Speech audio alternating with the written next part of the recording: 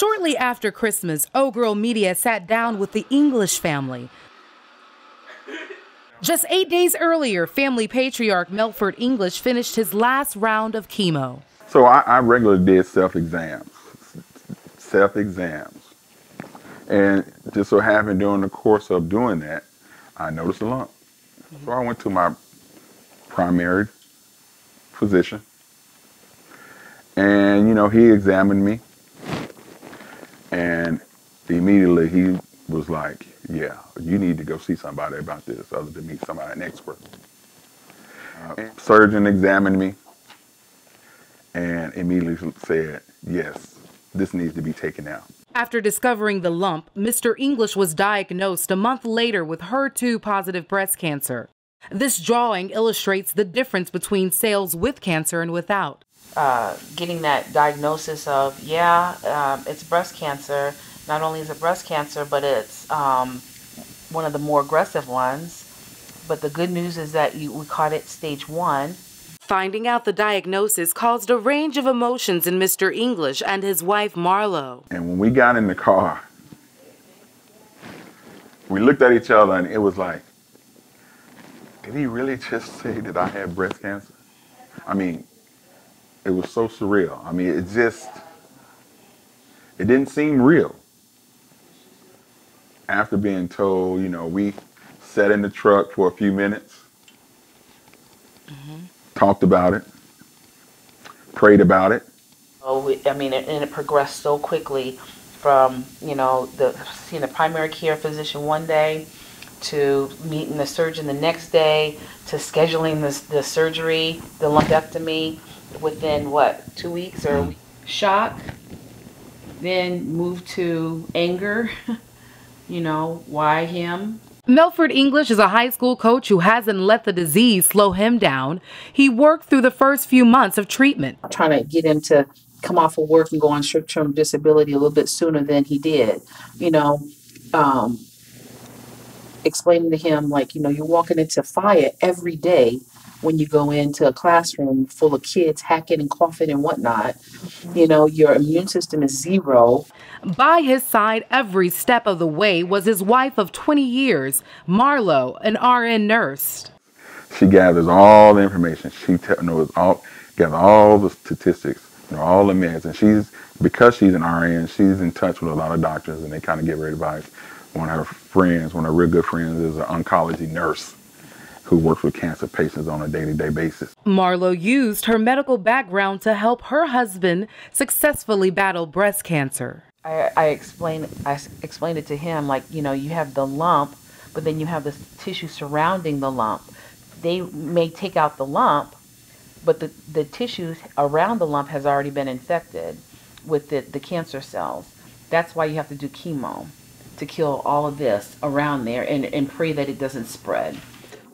So what I found in the research that I did, and actually it was research after the diagnosis, obviously, you find out something and then the first thing that you want to do is find out more about it. So, I was looking it up and found out about male breast cancer, and it's really a rarity.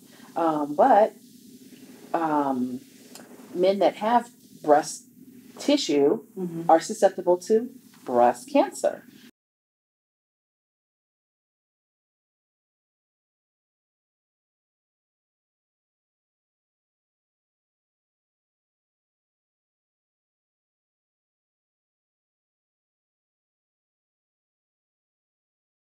Males that have enhanced breast tissue are susceptible to breast cancer. And so, not that I ever thought that would happen with him, but in looking at it, he has more breast tissue than the average man.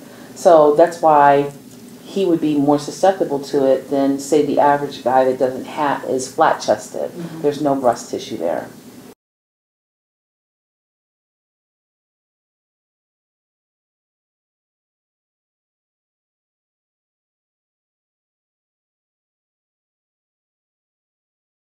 With the cancerous lump gone, Mr. English then underwent chemo treatments. And the chemotherapy that I took was a very aggressive and a specific chemotherapy. Chemo, after the first 6 rounds, I had a bilateral mastectomy where they went in and took all, on both sides, the breast tissue out. After having that surgery and them taking my lymph nodes out, there still was some traces of cancer.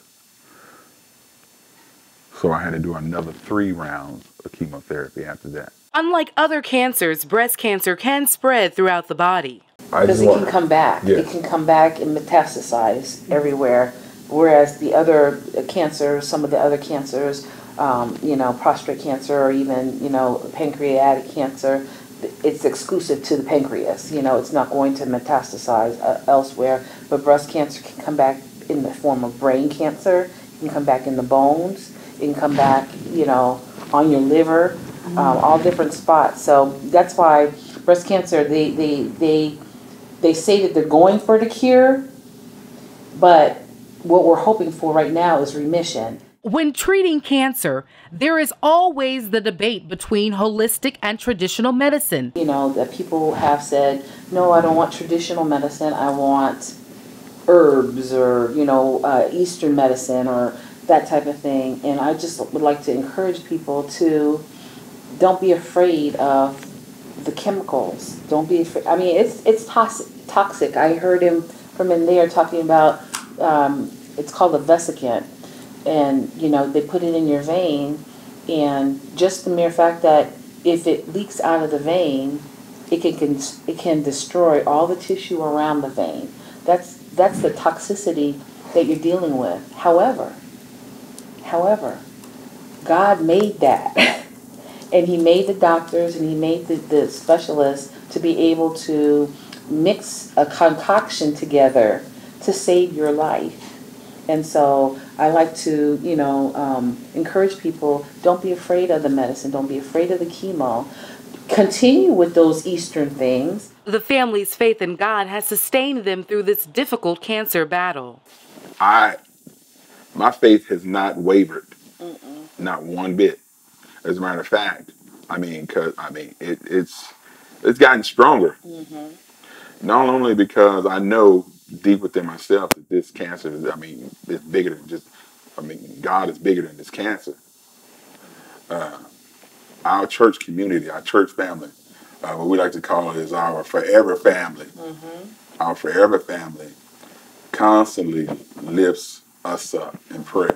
Mr. English is sharing his story now to bring awareness. Male breast cancer is happening and men need to do self-exams. And that too, without having a history, that too, in my mind, made me think me getting this was for me to be able to get out and talk about it. And I want to be able to do that. I want to be able to do, especially to African American men, because it's in tradition, we don't go to the doctor. And we have to. We need to take our health more seriously and go to the doctor, get the test, and especially when you get past 40. I can talk on a broader scale now about and make people aware of, yes, men get breast cancer too. And, focus a little spotlight on that.